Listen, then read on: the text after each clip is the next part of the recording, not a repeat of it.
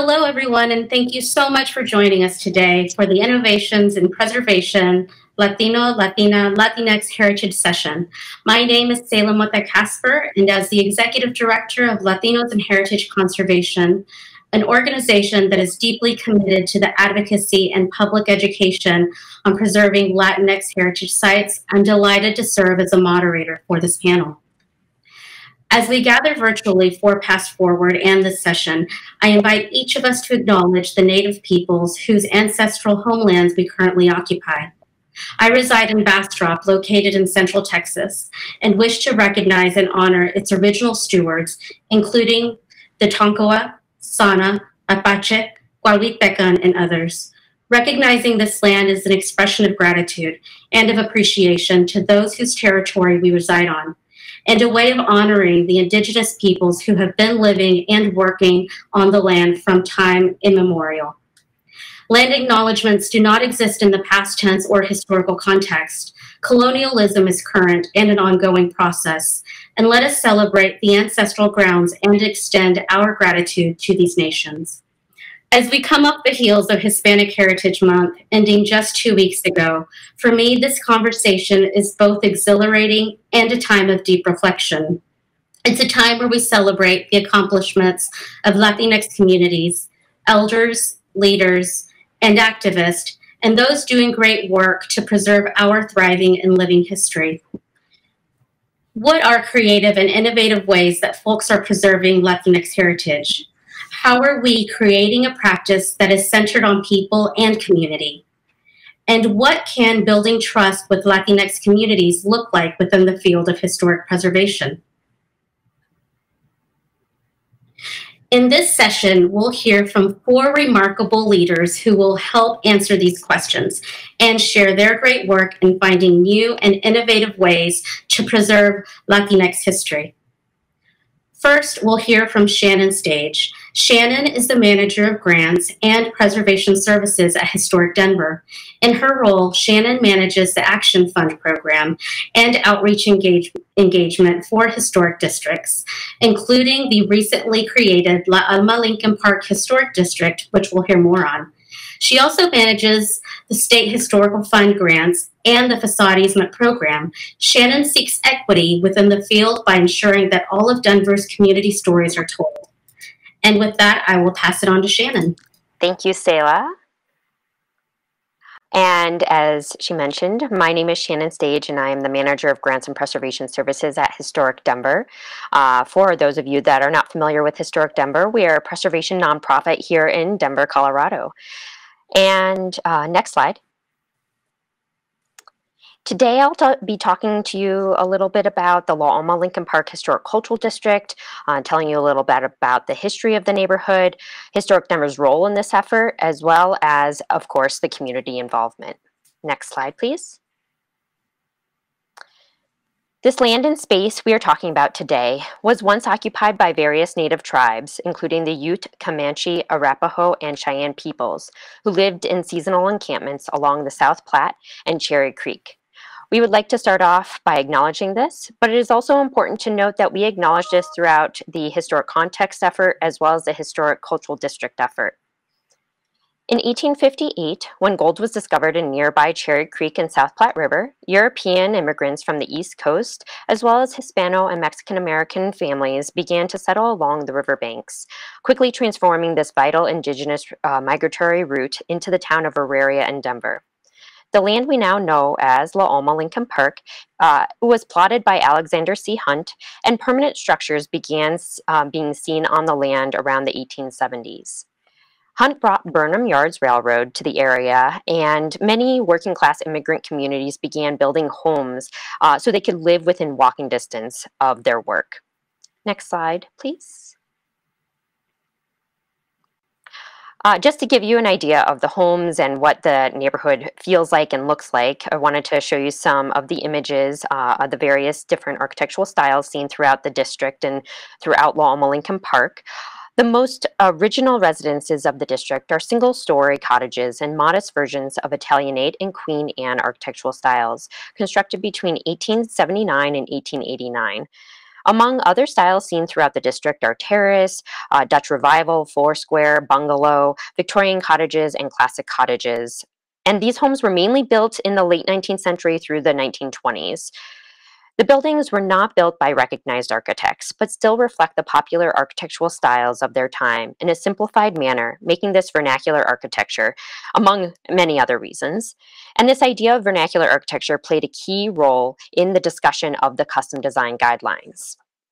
Next slide, please.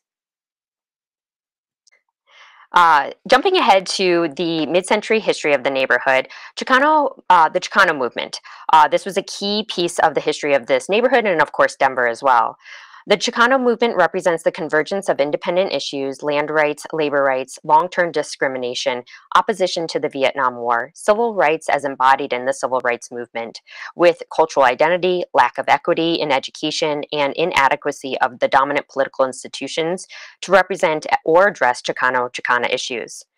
The La Alma Lincoln Park homes were safe havens where Chicano movement organizers and supporters lived, worked, and gathered.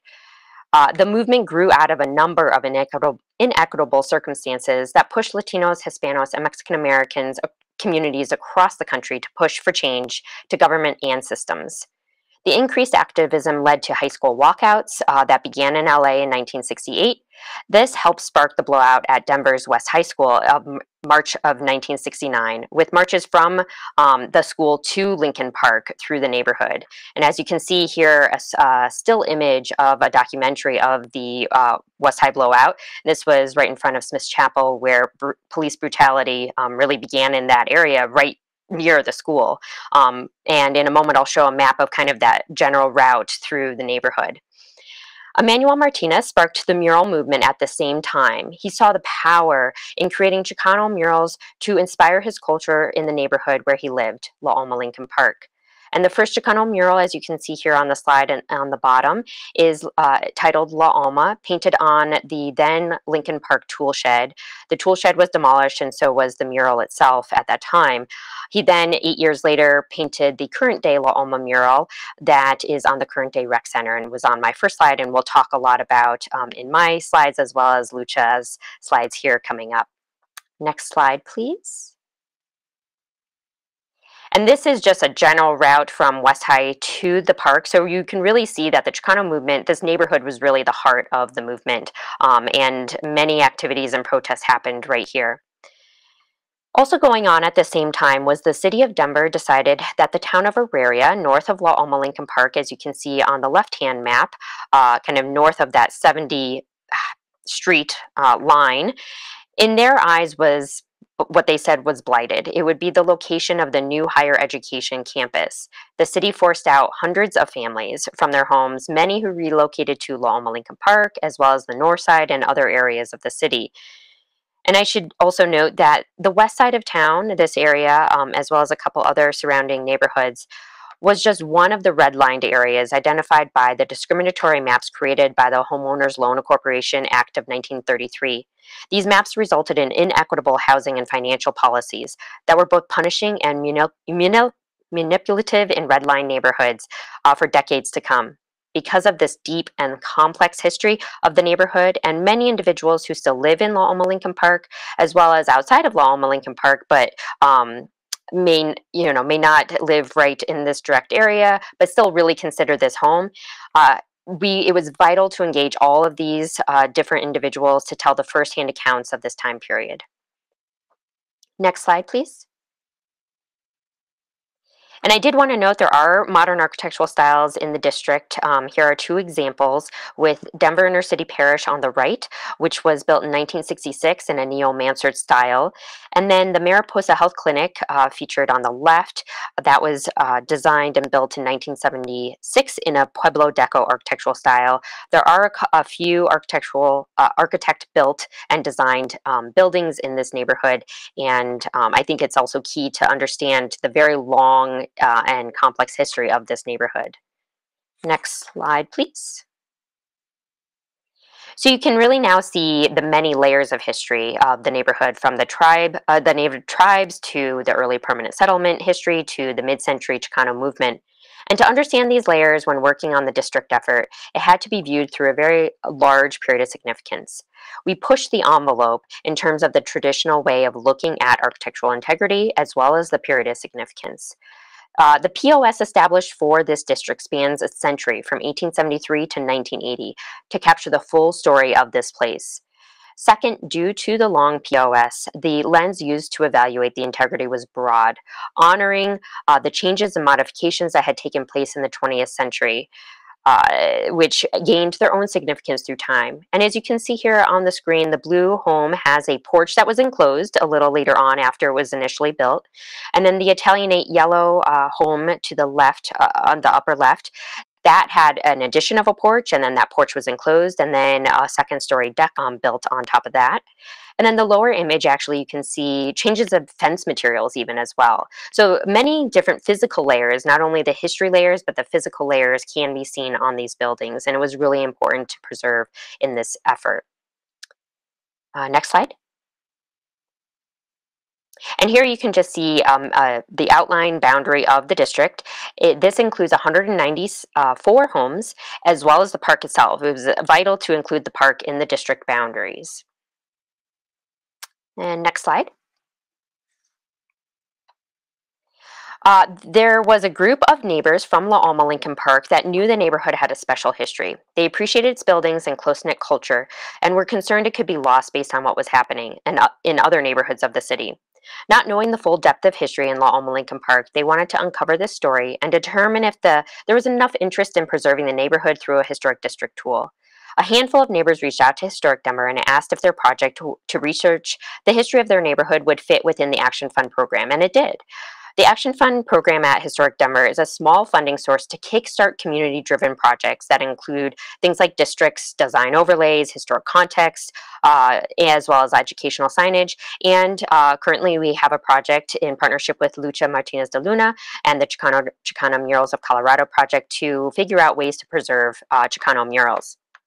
So in 2016, the group applied to Historic Denver's Action Fund, and the project was awarded funding. This funding was applied to hiring ultimately 2 consultants to do research on the neighborhood's history, conducting oral interviews, as well as assembling information into a robust historic context spanning from 1870s to 1980. It also updated the individual building forms for all the buildings in the district. The second consultant was actually brought in from within the Chicana community to fill in the gaps of the stories being collected and told in the historic context. Next slide.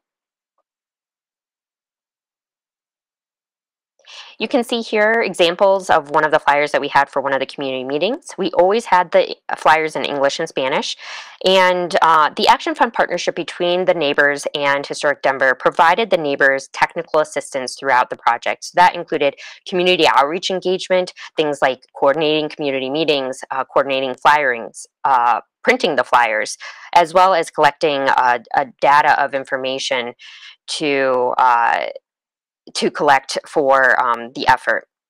And I also want to note that we tried to break down as many barriers as possible, and we always had translators as well as childcare at our meetings. Next slide.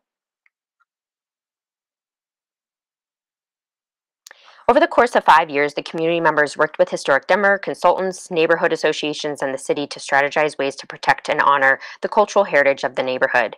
To identify the right approach, the groups hosted meetings and listening sessions to collect stories and discuss ways to honor the neighborhood's heritage. Next slide. Through these sessions, the community said they wanted the homes, spaces, and Chicano murals in La Alma Lincoln Park honored and preserved to avoid both loss of identity and loss of place that anchored the neighborhood. To help preserve the neighborhood while providing greater flexibility and equity in the process, the city worked with the community to create custom design guidelines. And these custom design guidelines also address the vernacular architectural styles and the physical layers seen on the buildings that gained their own significance through time. Next slide. The first historic cultural district was the La Alma Lincoln Park was the first historic cultural district to honor the Chicano movement in Denver, and there were at least 30 community members at the City Council public hearing who spoke in support of this district, and just a couple images of some of those community meetings, our community members, as well as us at the City Council itself. Thank you so much. Thank you, Shannon, for sharing your work. We appreciate sharing all of the great, fantastic work that you and Historic Denver, the community, did. Next, we'll hear from Lucha Martinez de Luna. Lucha is an archaeologist specializing in Mesoamerica and contemporary archaeology. She serves as Associate Curator of Latino Heritage at History Colorado and is a PhD student at the University of California, Los Angeles. Lucha is also the Executive Director of the Chicano, Chicana, Chicanx Murals of Colorado project, a grassroots organization that advocates for protecting historical and legacy community murals in Colorado. Lucha, I'll pass it on to you. Hi, my name is Lucha Martinez de Luna. I am the director of the Chicano, Chicana, Chicanx Murals of Colorado project. Today I will be talking to you a little bit about the actions we have been taking to preserve historic Chicano murals in Colorado. So just a little bit of background about the Chicano Murals of Colorado project. It is a consortium of scholars specializing in archaeology, art history, and social anthropology, artists and community members working together to protect, preserve, and promote the visual legacy of Colorado. We started this grassroots organization in 2018. However, in the early 2000s, I essentially began to document murals that I remember essentially growing up in these neighborhoods that were painted in the early 70s. I started realizing that a lot of them were starting to be erased at a very rapid rate. So I started working with some of the artists to I did oral histories and started collecting some of their archives to hopefully preserve this very important visual legacy in our community. We meet every once in a while with the artists. There's been a few opportunities to have a few exhibits that CMCP has curated.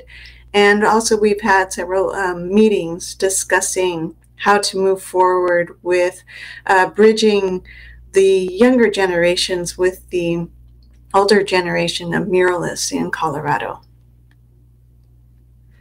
So just a little bit of background. Community murals are essentially what we would call permanent. They're paintings that are directly painted on a permanent structure. And why this is so significant is because it becomes actually very important to create some kind of criteria as we move forward to preserve these murals. The murals, there's a lot of right now murals that are portable murals that are not necessarily part of this project because of the fact that they are portable and they are not as at risk as much as the murals that were painted on permanent structures. So I always like to point that out as I move forward discussing the murals in this project that we consider at risk. Murals were created in communities. A lot of the murals were in historically marginalized communities. And they were a way to give a sense of permanence in a neighborhood and in the landscape. And also it was a way for the community to claim a sense of ownership in a lot of these communities where they were redlined, and it was very difficult for families to get mortgages to purchase their homes. So there was a lot of sense of impermanence in these communities. So the murals allowed communities to feel a sense of space and place within their neighborhoods. And a lot of these murals, they are visual text, really accounting the local and regional histories in specifically in Colorado, but also in the country. As I mentioned before, the sense of permanence. I actually have a personal connection to the murals. My father and mother were very active during the civil rights movement, and in addition to their activism, they were also very instrumental in bringing murals to the community. My father was worked in with 3 different movements that was happening in Colorado and New Mexico with the land rights movement with Reyes Lopez Tijerina, and in California with Cesar Chavez and the United Farm Workers. Early on, he was creating a lot of protest art, and then later, after traveling to Mexico to do an apprenticeship with David Alfaro Siqueiros on a very large project he was working on in the Polyforum in Mexico City, he returned to Denver in 1968 and created created a mural in what was a Crusade for Justice building that was where a lot of activism was happening in Denver. And it was in the conference room or banquet of the building. And that was his first real permanent mural. And as I mentioned before, portable murals were created before, but this was really the very beginning of bringing muralism to communities. And shortly after that, he moved into the La Alma neighborhood. And this is actually a picture of one of the first community murals created at La Alma Park.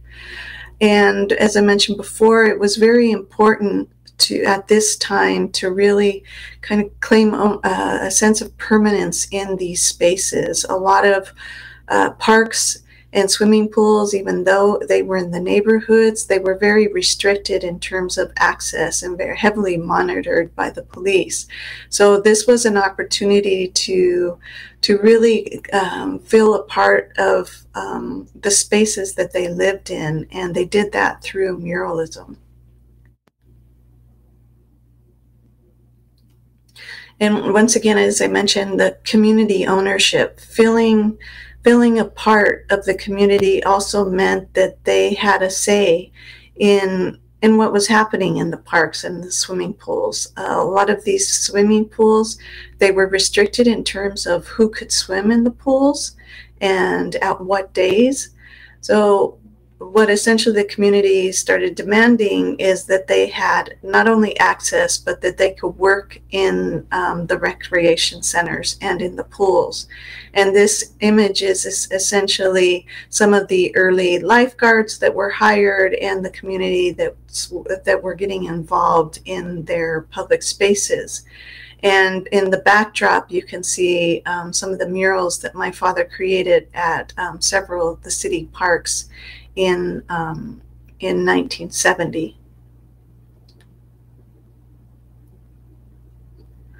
And then once again, this sense of space. In this particular picture, this is the mural by Carlota Espinosa, painted in 1976 at Our Lady of Guadalupe Church. Our Lady of Guadalupe Church was not only a church, but also a place for the community to have discussions about a lot of social justice movements that were going on. This was the headquarters for the United Farm Workers in Colorado. And in addition to that, there was a lot of mural activism happening here. There was approximately 13 murals painted on the interior and exterior of the church. And unfortunately, all of these murals have been erased, and the only one left is the mural that you see here that is currently behind a wall. And once again, I mentioned this importance of visual text, where becomes very critical during the civil rights movement, where communities are demanding that they are included in the local and regional narratives that describing the history of this country and of the state. Specifically, people of color were rarely recognized in these histories in the curriculum and in textbooks. So the way the community responded and artists is they became storytellers in their community, where they started creating the history and telling stories of the history through muralism. So some of these murals are very complex because our history is complex, and they become very inclusive, describing the diversity of this country. So here you see some details. This mural is painted in Pueblo, of the beginning of Pueblo. And in fact, Pueblo was the border between Mexico and the United States. And this is kind of remembering that history. And from the very beginning, because a lot of these murals were painted in redline communities and in historically marginalized communities, many of these murals were not really considered important. So they have been very much at risk, even though they are a work of art and a historical visual text. They are still very much at risk. And a lot of times these murals were created, a lot of the community and actually business owners and nonprofit organizations helped fund a lot of these murals. But what's interesting is that even though they were very much celebrated and considered part of the community, when these murals are erased, there's no conversation with the community. And that is what is so disturbing about the erasure of these murals. This mural that we're seeing here was the largest mural painted in Colorado in 1978. And to the far right is the Sun Valley homes, where a lot of the youth that lived in these homes helped paint the mural, and they could see this mural across from their home.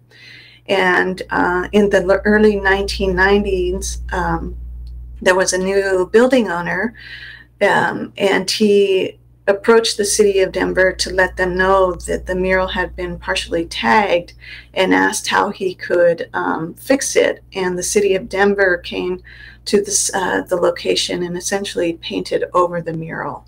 So once again, this lack of respect for these artworks in the community. And this was another mural that was very much cherished in the community. And during quarantine in 2019, I started receiving calls one morning. The community was reaching out to the Chicano Murals of Colorado project to let them know that the mural was being painted over. And by the time I got to the site, the image on the right is what I saw. It just within 30 minutes, an hour, this mural was completely painted over. And once again, this was a very much cherished mural in the community, painted by David Oceloto Garcia, who this was his very first mural, and painted by youth in the community. So this was an opportunity for the first time to really confront the people responsible for painting over this mural, and really to try to agree on how we could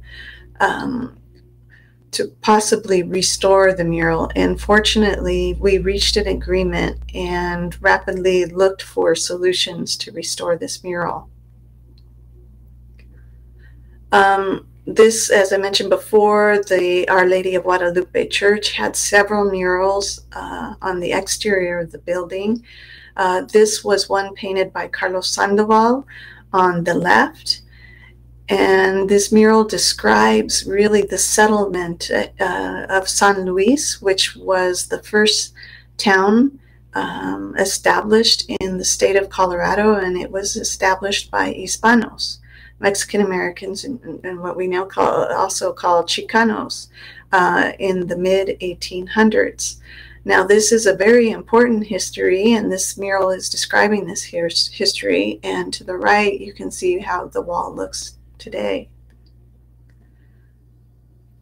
Now, the mural Huitzilopochtli, what we decided to do, the one that was whitewashed during quarantine, was to, we had heard about this, another organization in Los Angeles called the Social Public Art Resource Center that have been bringing back murals that have been erased, essentially whitewashed in LA.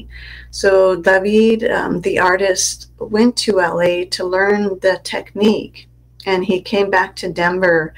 And these are images of us essentially taking off the white paint and bringing back this mural, this very cherished mural. And this is the first time that we have ever done this in Denver. So it was really an incredible experience to see this mural come back. And we intend to do this with a few other legacy murals that have been painted over, including the one that I mentioned that was painted in 1978. We are currently working towards and doing fundraising to try and bring back that mural as well. And another big part of what CMCP does is building awareness. The only way that we can save these murals and protect them is to do precisely what I'm doing today, is talking about these murals and explaining how important it is to preserve them. We also do work with students integrating the murals into their history classes and into their literature classes. We have found that students very much like to learn history visually, and when they can actually walk to a mural in their neighborhood and look at this history, it's very powerful for them, especially because they see themselves in these murals. So we really like to make these murals accessible to students in the community that want to learn more about them. And an amazing thing that happened to us at the very beginning of this year is last year I applied to the National Trust's 11 Most Endangered Places to try and get the murals of Colorado on this listing. And they were actually selected by the National Trust. So this is the very first time in the nation that murals have been recognized by the National Trust. And of course, this elevates the importance of these murals and also the very much the reality that they are very much at risk. And this designation is essentially for approximately 40 murals throughout the state of Colorado. And one thing that we are also doing, we have a website, and we are asking the community to reach out on the website to let us know of murals in their community that they would like to see on this list. So I highly encourage you to visit us on our website. And thank you very much for listening to the presentation and joining us today. Thank you. Thank you for sharing your incredible and important work, Lucia. We really appreciate it. For our last presentation, I'm delighted to introduce two speakers who will share their collaborative work on Route 66, Kaisa Barthuli and Dr. Angelica Sanchez-Clark, both with the National Park Service. Kaisa Barthuli has worked with the National Park Service for 30 years in cultural resource management. She manages the Route 66 Corridor Preservation Program, where she works with various entities such as private, nonprofit, and government to help develop strategies for interpretation, conservation, and management of the 2,400-mile historic road. We also have Dr. Angelica Sanchez-Clark, who joined the National Trails Office of the National Park Service in 2014. She previously worked for the Spanish Colonial Research Center, a partnership with the National Park Service. She is the co-editor of the Historic Route 66 and New Mexican Crossroads, Essays on the Hispanic Heritage of Old Highway 66. Her work with the NPS, National Trails, it centers on historical research and community outreach to underrepresented and underserved Hispanic and other traditional communities along the National Historic Trails. So with that, I will pass it on to my colleagues.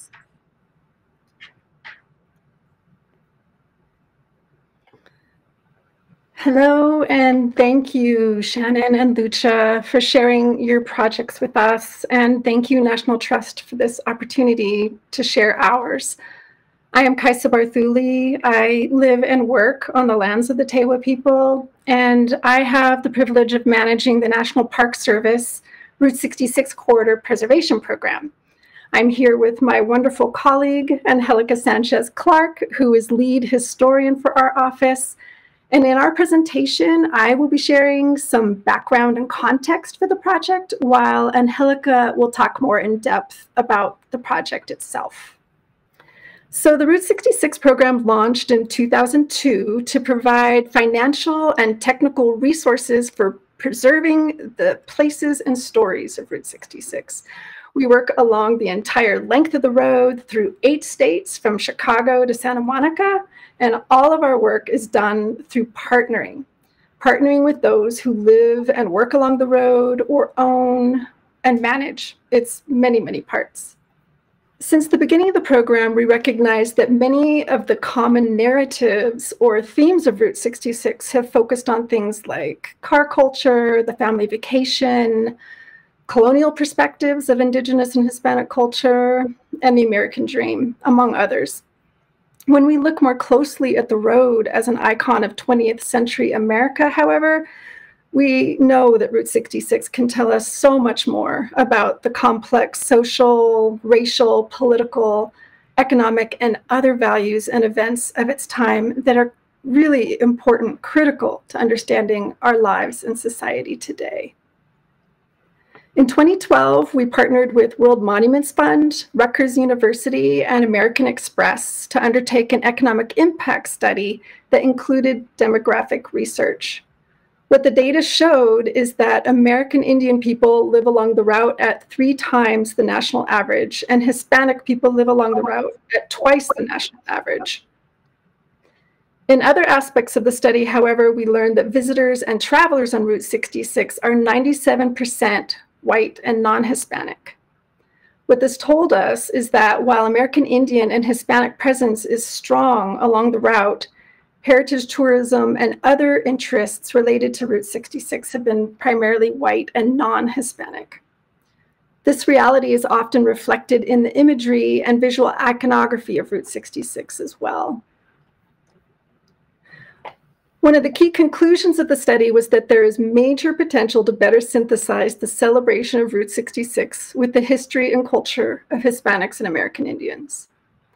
As a result, a program priority became partnering with American Indian, Hispanic, Black, and other communities in the history and storytelling of Route 66, with one of these projects being the Hispanic Legacies of Route 66. The goal of this project has been to use traditional historical research as well as community engagement to shine light on the undertold stories of the roles that Hispanic people played in the history and development of Route 66, culminating in an online ArcGIS story map interpretive presentation. Angelica will take it from here to share more about the project. Angelica? Thank you, Kaisa. So in 2015, the National Park Service partnered with the Environment for the Americas and the Hispanic Access Foundation to create the Latino Heritage Internship Program, which we refer to as LHIP. This program aims to engage the next generation of conservation stewards while raising awareness of the need for Latino involvement in the preservation of national parks and historic sites. From 2015 to 2017, the National Trails Office was selected to host 2 LHIP interns, both University of New Mexico students. Lena Guidi and Gianna May Sanchez, both born and raised in New Mexico, served as Route 66 Hispanic Heritage Study interns. During her internship, Lena visited and interviewed Hispanic community members across New Mexico. capturing their Route 66 experiences. After countless hours of primary and secondary research, Lena produced a 34-page report that narrated the experiences of these New Mexican Route 66 communities. For her internship program, titled Sharing Our History, Hispanic Legacies of Route 66, Gianna used her background in Latino history, community outreach, and digital media to work with Lena's data and research to develop an initial story map. During her 10-week internship, Gianna also had the opportunity to meet with Route 66 community members in New Mexico to ensure that their Route 66 experiences were reflected in the final project. Throughout the projects, we also partnered with UNM's Spanish Colonial Research Center, directed by Dr. Joseph Sanchez. One outcome of that partnership was a 2017 anthology in which Lena's research findings were published. During their internships, Lena and Gianna traveled to Tucumcari, Santa Rosa, Moriarty, Los Lunas, Grants, and Gallup to meet with community members who were eager to share their Route 66 experiences. Kaisa and I were able to make this initial outreach because of our professional and personal connections. So through the Route 66 Corridor Preservation Program and the Route 66 Oral History Project undertaken in partnership with UNM, Kaisa had gained the trust of many of the people Lena and Gianna met with and interviewed. And my own family's connections to Route 66 through my father, Luis G. Sanchez, resulted in a wonderful meeting in Santa Rosa with community members that had worked, lived, and owned businesses along Route 66. We had a similar positive experience in Los Lunas, where we met with staff and community members at the Los Lunas Museum of Heritage and Arts. Everywhere we went, we encountered people that were eager to share their often overlooked stories and connections to Route 66. These are people who know their history, and they're just waiting for an opportunity to be given to them to share their stories with us. This project, like many community-based preservation projects, is all about building trust. We went to the communities. We went to their suggested meeting places. We were able to share a meal with them and engage them in conversation. So even though Lena and Gianna had a set of questions to help frame the interviews, we made sure to give the people we were meeting with time to share their photos, memorabilia, documentation, and stories. So I'd like to spend a little bit of time describing what a story map actually is.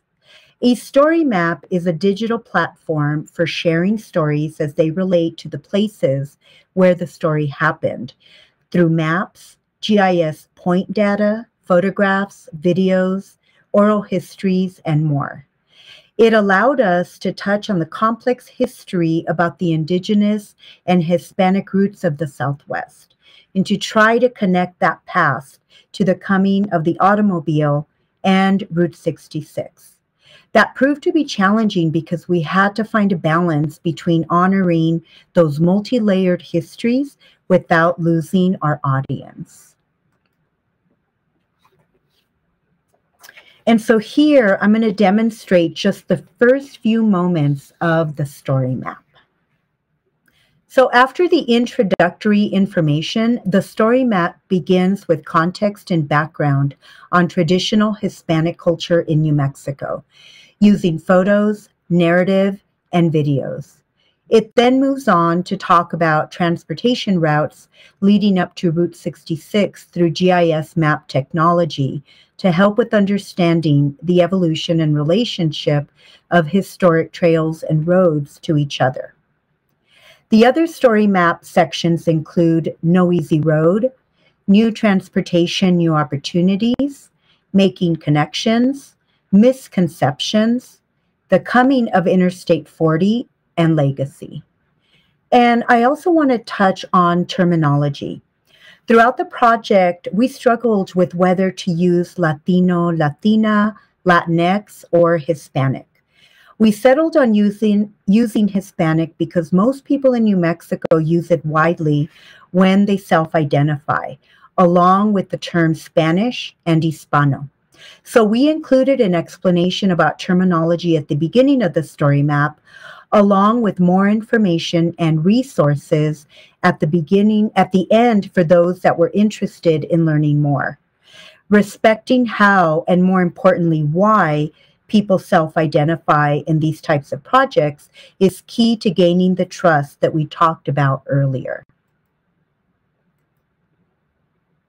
Some common themes that emerged throughout the projects included Route 66 as an economic lifeline, encounters with new people, and human connections. Route 66 connected rural New Mexico to the outside world, especially during World War II. New Mexican residents were able to diversify their work and access new forms of income, including buying gas stations and restaurants along Route 66. It also brought New Mexican residents into contact with many new people traveling through New Mexico. Because Hispanics and American Indians were often presented as tourism spectacles, interactions between travelers and locals often resulted in cultural misconceptions and stereotyping. In interviews with Ralph Moya and others, for example, they shared that travelers often asked them what it was like to live in Mexico, asked them if they spoke English, and asked them if they went to school. Many of them were children at the time that this happened, and they expressed feeling uncomfortable and really not being sure how to respond to these travelers and tourists. But these encounters also highlighted what New Mexicans had in common with people traveling on Route 66, especially during the Dust Bowl era. Many Hispanics identified with those fleeing their homes, suffering from hunger, trying to survive. In Santa Rosa, they often told these travelers where they could fish and bathe in the many surrounding lakes and help them with car repairs. Throughout this project, the theme of adaptation and survival was a constant one. Hispanic residents living on or near Route 66 adjusted and transformed their ways of living to take advantage of new forms of transportation, commerce, and tourism. In this clip, Albert Gallegos, a 15-year-old boy at the time from a ranch near Tucumcari, describes how he and his cousin often went to Tucumcari to play for tourists. When this automobile club would come through, they would have almost all of the motels booked. Of course, in the evenings and at night, they used to have some really good parties in their rooms. So Amy and I would go from room to room with our guitars playing, and we would play for tips.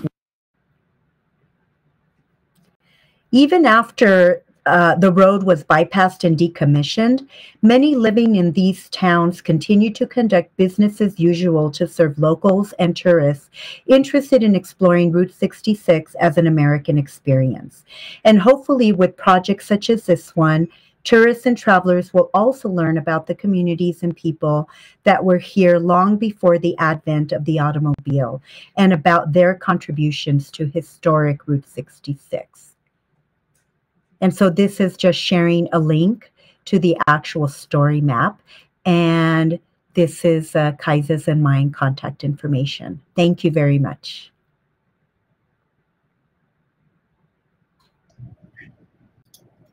Thank you both so much for sharing your work, this community preservation work happening along Route 66. We really appreciate it.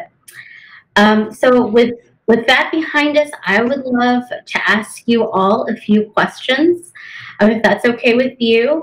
But first, I want to thank you again for sharing your projects, your passion, and for helping us rethink new ways on how to approach the preservation of Latinx heritage. So Shannon, I would love to open this up to you first. Can you talk a little bit about one key challenge you faced during your project? Yes, definitely. Thanks for asking that. Mural protection was our key challenge working through the La'oma Lincoln Park Historic Cultural District.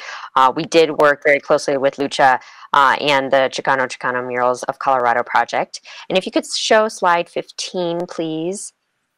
Just to give a visual reference of the two murals within the district boundaries, these two murals were key components to our conversations about murals and how to preserve these. So right now, the city views murals as paint, and the city's preservation landmark ordinance does not include paint in the landmark purview of protecting and preservation. So therefore, in their current policy, they cannot protect murals because they are viewed as paint. And it seems so simple, but that is, the way the ordinance is written. So despite this limitation, though, with the ordinance, we had numerous conversations and discussions throughout the effort with the city, Lucha, Historic Denver, and the community to determine how to protect murals in the district. While conversations were unable to identify specific tools to physically preserve the murals at this time, it is creating more awareness of their importance and provides additional platforms to continue to problem solve on how to preserve these heritage murals.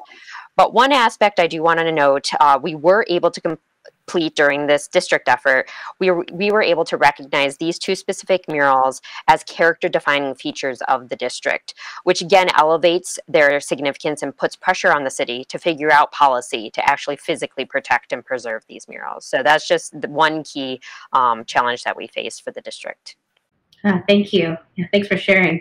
Dr. Sanchez Clark or Kaisa, I wonder if you can reflect on one key challenge that you faced as you're working throughout any of these projects on Route 66. Sure, I can respond. So one of the key challenges that we encountered early on was the complexity of Hispanic identity. So as Lena began her research, she quickly discovered that census data did not differentiate among Hispanic identities. And while she was researching business directories, she discovered that surnames were often not the best way to identify Hispanic business owners. Some Hispanics have Anglo or Middle Eastern surnames, but they identify as Hispanic. And some American Indians have Spanish surnames. So she really had to figure out how to go around actually identifying the people that she wanted to meet with and to make sure that she wasn't overlooking any of those community members. We also quickly discovered that many Hispanics in New Mexico identify very strongly with their Spanish European heritage, and they often self-identify as Spanish. But as a result, they will sometimes distance themselves from more recent immigrants from Latin America. So we really try to find a way of balancing all that. Yeah, thank you for sharing. We appreciate that. And Lucha, I would love to hear one key challenge that you faced in working with the murals. Well, definitely Shannon alluded to some of that. For me, as an archaeologist, suddenly going into this world of preservation, you would think that I would be more knowledgeable about it, but I'm working with prehistory. So when I started attending the meetings, and quite honestly, when I heard for the first time how murals are classified in the preservation world in Denver, was it felt like a stab in the heart for me, because I grew up around these murals. The community cherishes them. They're a treasure for all of us. So moving beyond that and really trying to teach people that don't live in our community about the importance of these murals has been somewhat of a challenge, but at the same time too, many interesting conversations and a lot of interest in protecting these murals. Wow, yeah. Well, I have a follow-up question, if you don't mind. I'd love to hear if you can share what makes these murals so important and why they should be preserved. Well, as I mentioned before in the presentation to the community, these are really historical textbooks for us because we didn't have access to these stories. And it's not just Chicanos, it's not just Hispanos, it's all communities of color did not have access to their stories. And these murals do not just reflect the Chicano Hispano heritage, it's the heritage of Colorado. So I think that is really important, because you don't have to go into a museum to see this history. It's just in your community. It's accessible to all. Absolutely. That's fantastic. Thank you. Great. Well, I have one other question. I have a few other questions, but this question I would love to toss over to Kaisa and Dr. Sanchez-Clark. I'd love to hear what innovative tools you used or methodologies that you came across when you were working on your projects. Thank you, Selah. I guess you could say that the story map platform itself is somewhat innovative, maybe considered innovative, in that it allowed us to ground the stories in place and land across space and time, which is so important in terms of trying to convey the complexity of stories and histories. And it also just allowed us to share the stories in a variety of ways that included like the actual voices of those who experienced it directly. And so as a multimedia platform, it's very cool. And in fact, was one of the reasons why the project was selected by the Organization of American Historians for their 2022 Award for Excellence in National Park Service History, which was really an honor. But that said, even as we tried to pick an innovative platform, we absolutely recognize that digital platforms are not always that accessible. You know, I mean, they make things accessible, and on the other hand, you know, for elders who may not have access to you know, digital technology, you know, they're the ones, and that our elders are those who might be especially interested in these stories. So, you know, we recognize the barriers that it presents as well. And just one other aspect of the project that I wouldn't say is necessarily innovative, but which is so critical, is that the project attempted to prioritize, you know, the different perspectives and difficult subjects around racism and land appropriation, colonization, and Indigenous histories, and how Indigenous histories are integral to Hispanic history in Route 66. And how really, you know, how important Indigenous histories are in relative to the fact that Hispanic and Route 66 histories are overlays to these much bigger stories. So, so yeah, those are some of the aspects that may be considered. Great, thank you. Yeah, I totally feel, you know, the GIS problem. Sometimes I feel the same way. It changes so much day to day. But I love story maps, and I loved playing around on all of the work that you did. And I did find it to be so innovative and creative. So we appreciate you sharing that. So Shannon, I would love to invite you to share anything that you came across that you felt like were innovative tools for your toolbox as you were working on your project. Yeah, so definitely the custom design guidelines would be the one of the innovative tools that we used in the district effort. In talking with the community, we really heard they wanted flexibility in how materials on their homes were preserved. And, you know, we talked with the city about how to address that desire to preserve certain aspects of the neighborhood that may not be allowed in traditional historic districts, such as use of vinyl windows or permastone siding.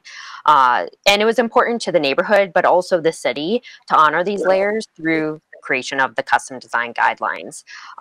The layers of materials gain their own significance through time, especially on, you know, vernacular buildings, when the buildings reflect the economies and the needs of the people. So the idea of vernacular became a key piece and a key component in this discussion of custom design guidelines. And I like to just kind of you know, we all have our own idea of the definition of vernacular, but we brought the Encyclopedia of Vernacular Architecture of the World. A quote from that in the district effort and the conversation of this is, all forms of vernacular architecture are built to meet the specific needs, accommodating the values, economies, and ways of life of the cultures that produce them. So not only was vernacular styles important in the creation of the custom design guidelines, but it also played into one of the criterion. So we have 10 criteria that a district can be designated for. We need to meet 3 out of 10. And that was for this district. The district represents an era of culture or heritage that allows an understanding of how the site was used by past generations. So these different approaches and ways of thinking about the district really all came together in innovative ways. Yeah, I love that, and allowing community feeling and the value that community has for these places to lead with that. Yeah, thanks for sharing. So Lucia, can you share any types of innovative tools that you found that were successful as you were working with your projects throughout Colorado?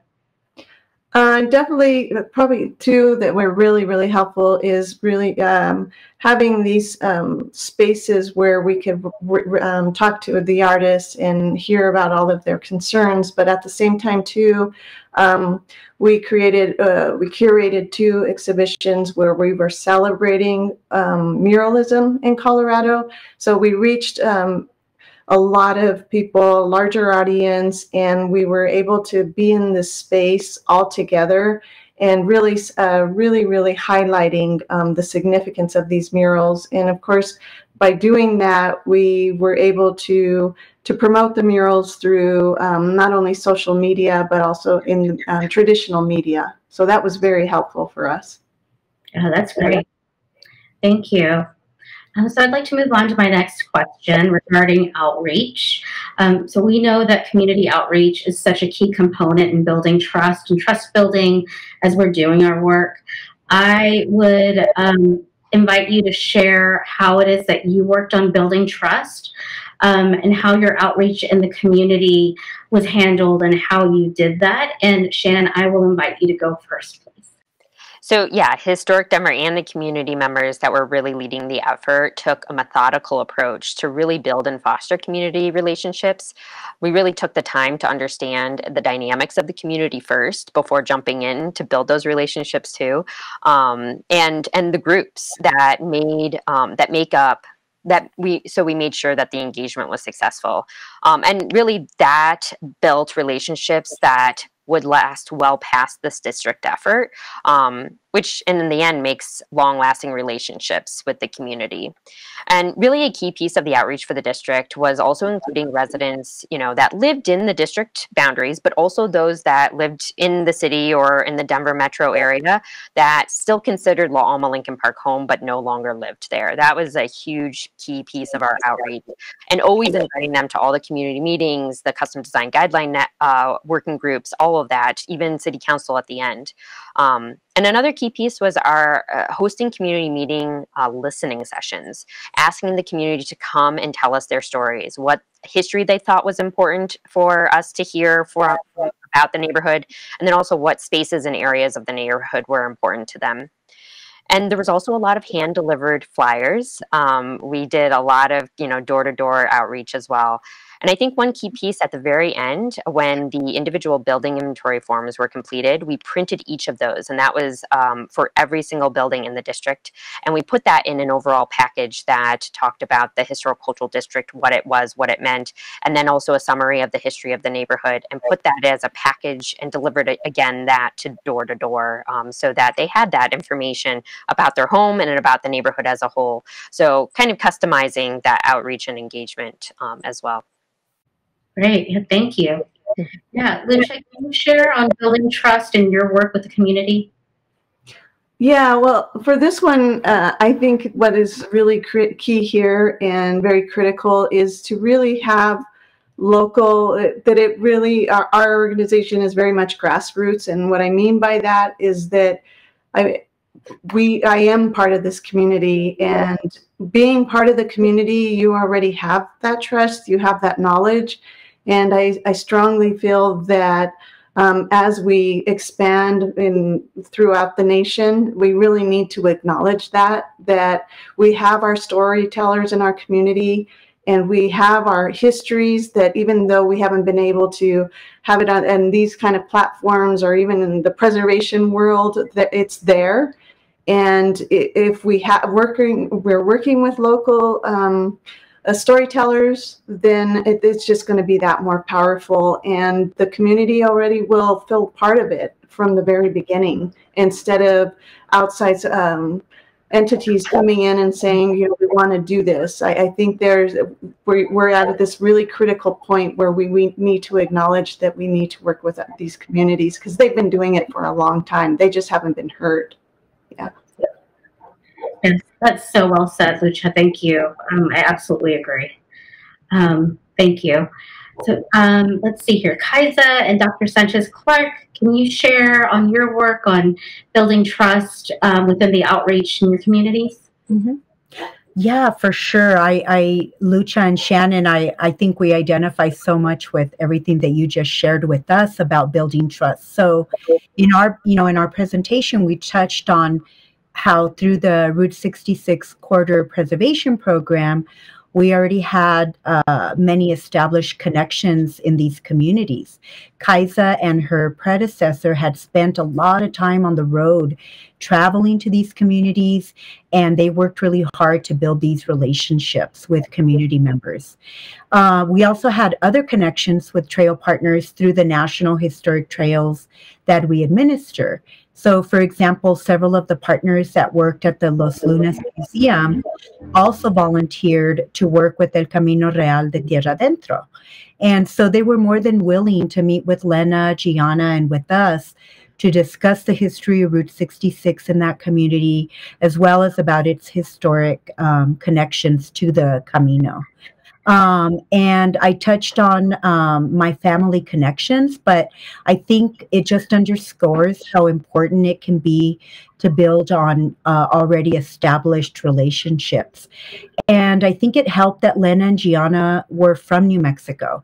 And so when they went to these communities in New Mexico, the people there kind of just took them under their arms, and they were eager to share with, these young women a part of their history. And so that was really cool to see. But we did want to share that in a later phase of the overall project, Kaisa and Lena actually did encounter some trust issues in Amarillo, Texas. They discovered that a lot of recent business owners from Latin America had actually taken over some of these vacated Route 66 businesses, the buildings. And so these business owners, they weren't necessarily familiar with Route 66. And some of them showed a little bit of distrust, like wondering who they were. Who are these two people from the government that were asking them questions? They're there trying to run a business. And so they weren't necessarily eager to answer a bunch of questions. So we definitely have more work to do there. Thank you. Thank you for sharing. Great. So I would like to think about the future and consider how it is that these projects in the community look moving forward. So I would like to start with Lucia, if you don't mind reflecting on how it is that communities are going to be benefiting from the murals, and how it is that the community will live alongside of these projects moving forward. Well, definitely over the past month, this is where we're finally seeing results.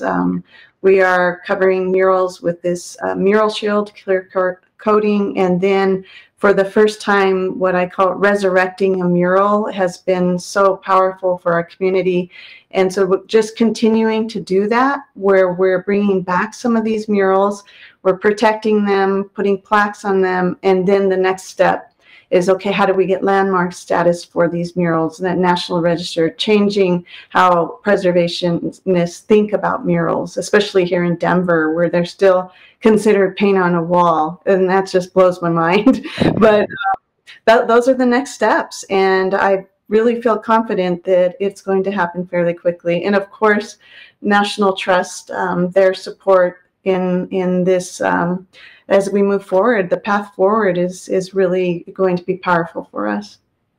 Absolutely. We will be crossing our fingers for you and supporting you in these next steps. So I'd love to pass this on over to Kaisa and Dr. Sanchez-Clark and just learn what's in the future and how the communities will be benefiting from this work moving forward. Thank you, Selah. And honestly, this is where we have work to do. Our final project release was delayed due to the pandemic, and there was a temporary hold on story maps in the National Park Service due to technological issues. And so there has been a real lag in reconnecting with community members since the research phase of the project, and also since the launch of the actual story map since last October. And so we are thinking about, re-engaging and also planning a phase 2. And some of our ideas are to, and again, these are our ideas, are to dig deeper into the stories of the individual businesses and families along the road, and to possibly develop a travel itinerary of sites, and also perhaps to identify places that are eligible for listing in the National Register as ways of potentially benefiting the owners, the property owners in the communities. However, regardless of what our ideas are, what will be most important for phase 2 is to engage with community members in the planning of what would interest and benefit them most. And the larger effort, of course, is really about substantially and meaningfully expanding representation in the imagery, understanding, and storytelling of Route 66, so that as an icon of America, everyone can find themselves and their story there. And also looking at how communities can reap more of the economic, social, and other benefits of Route 66 that they may not have historically. So we've been in really good conversation with this about the National, with the National Trust, who designated Route 66 as a national treasure. And we absolutely know that this will happen through relationships and looking to community members for the answers and for leadership. And it must be community informed, community built, community led, and involves building networks of resources and support. And it just can't be about throwing money at a few projects and moving on. Right, absolutely. Thank you. Great. And Shannon, we would love to hear your thoughts on how communities will be benefiting from this designation there in Denver. Yeah, so, we're still learning what it's like to live with this project because it's so recent. It was actually designated a historic cultural district 1 year ago yesterday. So it is very exciting, but very recent too. So still learning kind of where we're going from this designation. But I think what we are all saying to, each of our projects have kind of brought this to light is that it's important with projects like this, there's no end date, and that our involvement in the community will ever be evolving with how we can support them and what they would like to see. So a couple ways that we still remain engaged with Loma Lincoln Park and the community is, of course, our partnership with Chicano Murals of Colorado project, with not just the 2 murals within the district, but murals outside of the district in the greater Loma Lincoln Park neighborhood, and then also outside in the greater Denver area, and how to protect and preserve the murals through physical preservation and policy. Policy is the key thing that Lucia and I keep talking about in Denver, and I think statewide too. Obviously, there are murals across the state that policy needs to happen in terms of seeing the murals beyond just paint, that they are heritage pieces and sites that need to be preserved just as much as buildings. And there have been other ideas thrown out there from the community of things like signs around the neighborhood to talk about the history and talk about the Chicano movement and why the neighborhood is so important and special to the community, and to really bring awareness to those stories. So some ideas thrown out there, but again, still work needs to be had, and of course the idea is coming from the community themselves and not us putting it on them, and working with the community to see where they want to kind of go from here with this in this neighborhood. Great. Yeah, well, we can't wait to see what you do, and we appreciate you sharing. So with that, those are the end of my questions. I would like to thank each of you, our panelists, for inspiring us with this creative work and challenging us to think intentionally. I heard the word intentionally so many times, and that's so true. This work is intentional. But I also want to thank you for helping us to think critically about preserving Latinx heritage. We also want to thank the National Trust for Historic Preservation for hosting this session. And with that, I'm going to ask Phil to turn on the PowerPoint. Great. I'd like to invite each of you to reach out to us if you have any thoughts or questions about these specific projects on that you heard today, or just in general Latinx heritage. Here's our contact information. We invite you to reach out, ask questions. We would love to connect to you. And our biggest thanks goes to our audience. We are grateful that you've joined us in this conversation, and we look forward to hearing all of the great work that you're doing with Latinx heritage over the coming weeks. Thank you.